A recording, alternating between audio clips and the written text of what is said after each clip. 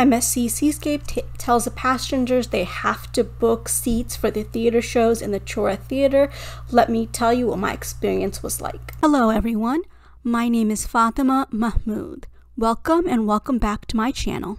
Welcome to my MSC Seascape 2023 video playlist from end of February to beginning of March, featuring the port of calls in Ocho Rios, Jamaica, Georgetown, Cayman Island, Costa Maya, Mexico, Nassau, Bahamas, San Juan, Puerto Rico, Puerto Plata, Dominican Republic, in addition to MSC's Ocean Cay Marine Reserve Private Island, and Miami, Florida. Why am I making more cruising videos when there are already so many professional content creators out there? First, I'd like to thank all the professional YouTubers making cruising content that helps people like me get ready for cruising. The pros are better than me for several reasons. They have better professional equipment, they have more experience speaking on camera, filming, editing, and mixing broad strokes narratives with details. My approach is going to be different. I'm going to focus on details. I'm going to get into the weeds, show documents because I don't have one platform to show documents. My videos might be shorter or longer depending on the content, and they'll be filled with information on first-time cruiser anxieties. Sometimes there will be no narration. I hope you enjoy the difference in my approach. Let's get started with this video. I sailed the MSC Meraviglia during COVID twice, and similarly in the dailies and on the app, they have these constant reminders that the theater shows require reservations, so you should book your seats in advance to get your space. It did not seem like that was enforced at all. I, as a solo traveler, just walked right into the theater. So I wondered on MSCSeascape if it was going to be different and how it would be different. Again, on Seascape, all over the dailies, in the app, it's always about you need to make reservations, you need to book your seats. So the experience was mixed. So one thing this announcement says is guests need to be seated 10 minutes prior to showtime. So on MSCSeascape, almost everything ran exactly on time. Everything started on time. For the theater shows in particular, only one time did I recall it being 5 minutes late. Only one time did it seem like it was almost 10 minutes late.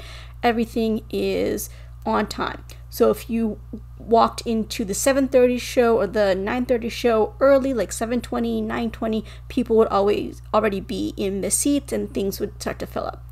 At the same time, if you try to go to the 7:30 show so you can then go to the 8 p.m. Le Cabaret and you had a 6 o'clock dining time like I did, you're always sort of rushing to go from one thing to the next. So that's something that I will also say, whether you do 7:30 or 9:30 shows, you're always going from potentially one thing to the other if you're the type of person who wants to maximize your experience on the cruise ship.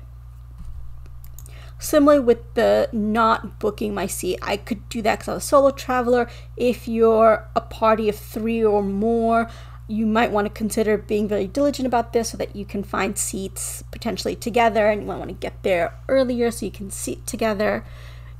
It wasn't a problem for me as a solo traveler, or maybe couples, to kind of come in last minute, come in when the lights are down and find a seat. So I observed what was happening at the theater door. I showed it to you in another video, how small the entranceway is. So before the start of the shows, they would have 2 crew there and they would scan cruise cards as people were going in. But it was really easy to slip by them. And then once the light went down, I noticed, and people were coming in later, there was no real scanning of cruise cards. So I pulled one of them aside one time and asked them, like, what's the point of this? What do you guys hope to achieve? And they said that it's about crowd control. It's about, managing the number of seats that are available, so that if at one particular time lots of people show up, then the people who made the reservations get the seats first. The people who didn't make the reservation have to wait until everyone's seated, then to try to find seats.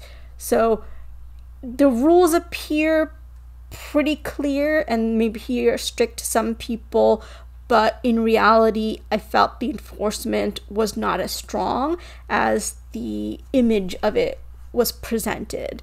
So that's another inconsistency, and if you listen to enough videos on YouTube about MSC, you'll find out how inconsistent they are, and enforcement is an area of inconsistency in the cruise line. It worked to my advantage as a solo theater. I went to the show with that reservations, I went to the show twice. One of these things that say that, you know, on the app says you can only see the show once, and that's not enforced, just like the reservations aren't thoroughly enforced.